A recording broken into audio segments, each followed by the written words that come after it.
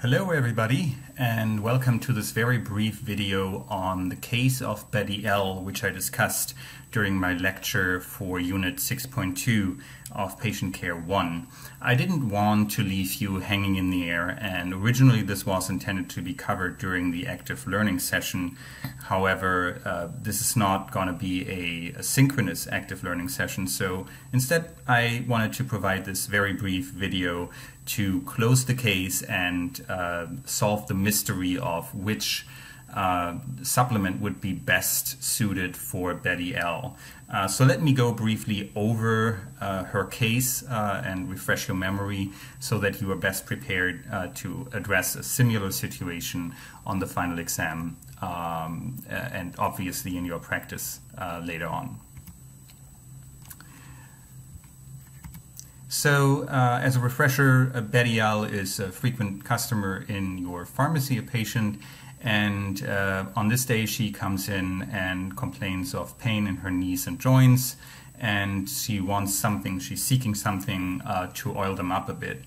She has been taking naproxen for a long time, but the pain has come back and she doesn't want to increase her dose. Her other medications only include enalapril and hydrochlorothiazide. And then I kind of left it up to you to come up with a conclusion on which supplement that we discussed in lecture would be best suited for her. And really, when we look at her medication and what we discussed in the lecture, the only ones that come to mind are glucosamine, chondroitin, and devil's claw. Now, I underlined glucosamine sulfate here because of what we discussed in lecture. The sulfate salt of glucosamine has specifically better absorption pharmacokinetics, is better suited for its properties. For some reason, the hydrochloride salt and other salts are not as well absorbed.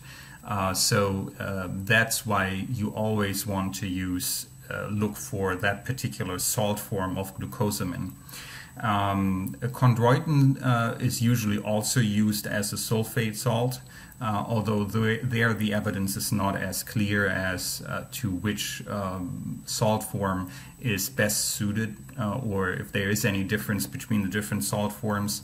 But since glucosamine and chondroitin are usually or often used together in combination products, it makes sense to also use the same salt form for both of them.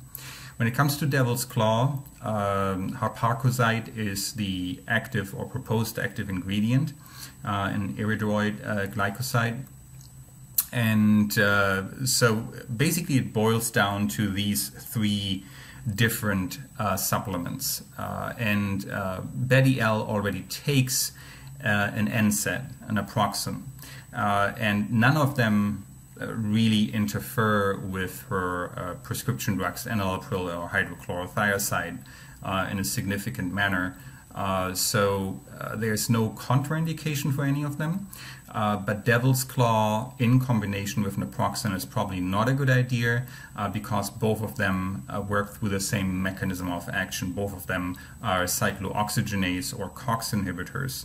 And therefore, in this case, it would probably be good to recommend glucosamine and chondroitin sulfate to BettyL to oil up her knees and joints and to reduce the pain.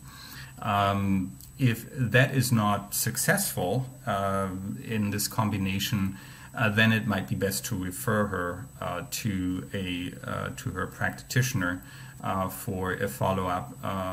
There might be some underlying disorder going on that she's not aware of. Other options that we discussed in the lecture are sim options such as yoga or movement therapies that increase the range of motion, that keep the muscles and the joints moving and active. So that is an option that can be suggested. although she already does some of that by going golfing and remaining active.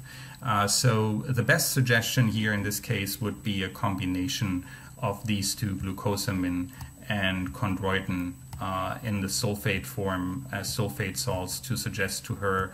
Glucosamine is usually given in the amount of up to 1.5 grams per day, and chondroitin sulfate in a range of 800 to 1,200 milligrams per day.